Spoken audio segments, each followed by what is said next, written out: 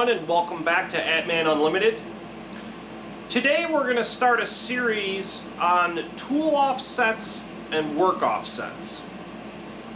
I think this subject probably gives people the most heartburn when they're starting out running a CNC machine. There's a few different ways to do work offsets and tooling offsets. Each one of them has their pros and cons, and each one of them can apply to your situation differently.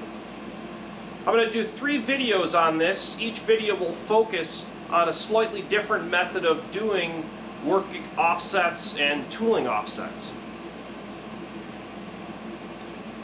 To really take advantage of tooling offsets, though, you need to have tool holders that will hold your tools and locate them at the same position every time you take them in and out of your spindle. If you have an R8 collet machine, there are R8 collet tool holding systems out there that will allow you to do this with an R8 collet machine. To really take full advantage of all of our offsets and our tooling offsets, we need to use our machine's coordinate system. Every machine has a master machine coordinate system. This coordinate system needs to be set most of the time on power up, depending on what type of machine you have. So let's go through the power up procedure for a Fadal VMC, which you see behind me. First thing we need to do is turn on the main disconnect for the power.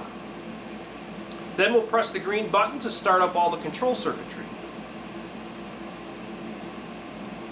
After that, on the screen, we'll see that the machine is asking the operator to jog it to the home position. One of the shutdown procedures for the Fadal machine is to send the machine to home, that's machine coordinate system home, after you're done using it before you power it down. If you do this, the axes will stay at that home position while the machine's powered off, and you shouldn't have to jog anything. You can just cold start the machine up. To jog the machine to its home position, there are indicators on the table that tell you where the home position is. You don't have to get these indicators absolutely perfectly aligned. You just have to align them within one rotation of the ball screw. When you tell the machine to perform a cold start, what it will do is it will look at the resolvers, which are the instruments used to measure the rotation of a ball screw. It will zero out the resolver registers and move the resolvers to their zero position.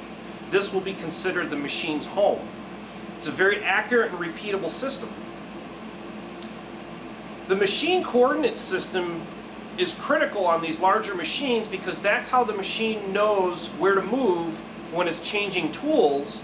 And then on the Fadal machines, there's no limit switches on any of the axis travel.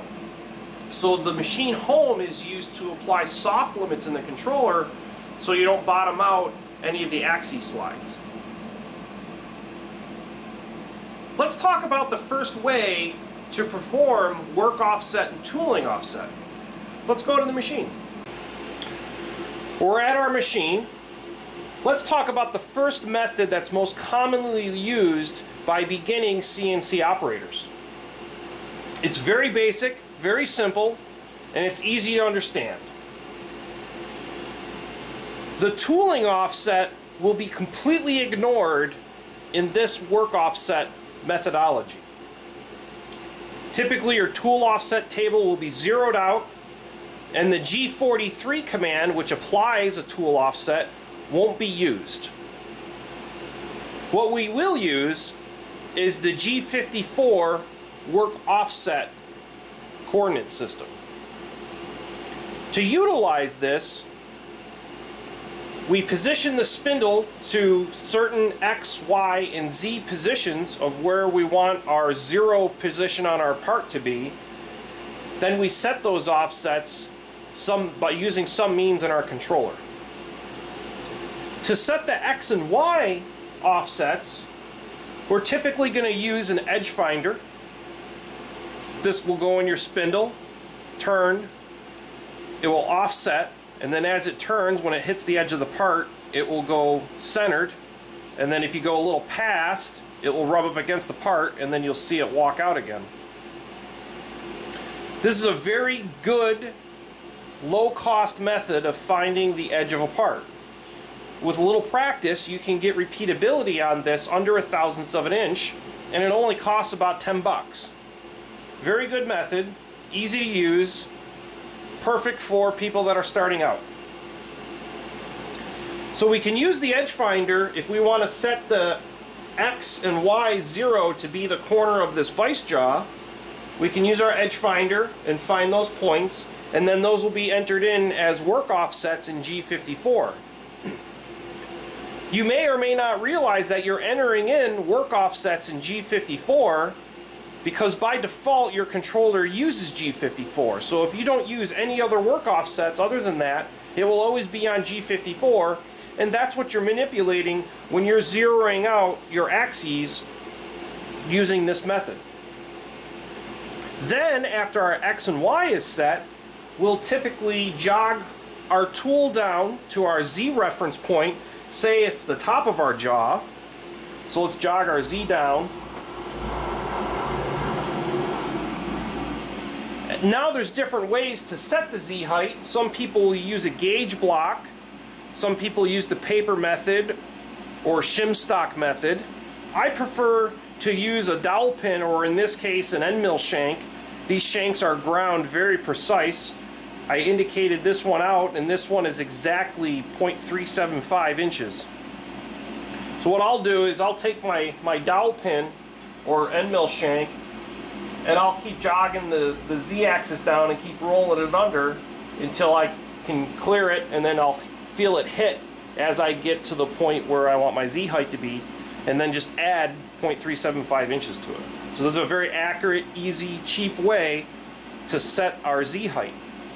So then when we get our Z to the 0 point that we want it, we tell our machine, okay, the Z's at 0. So what it does is it takes where the Z height is, and it enters that number into the G54 work offset coordinate. So now you have X, Y, and Z all zeroed on the corner of that vise. We can put our stock in and make our part. Now if we change tools, we're going to have to re-zero the tool length again.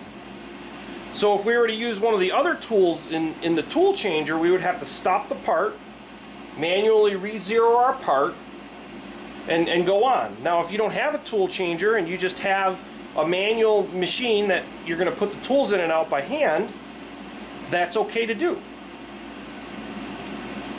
So that's the very first method that people start out with when they're operating a CNC machine. It's used a lot because it's easy to understand and it's easy to perform. However, it does have its drawbacks, and those drawbacks will become apparent as you start machining more complex parts that require more tools, and as you get more advanced in operation of the machine. The biggest drawback that has, this method of work offset, is when I remove the vise, say I need to make a part directly on the table, I'm going to use some toe clamps to hold it down. Now I just lost my Z reference. Now I need to redo my Z reference.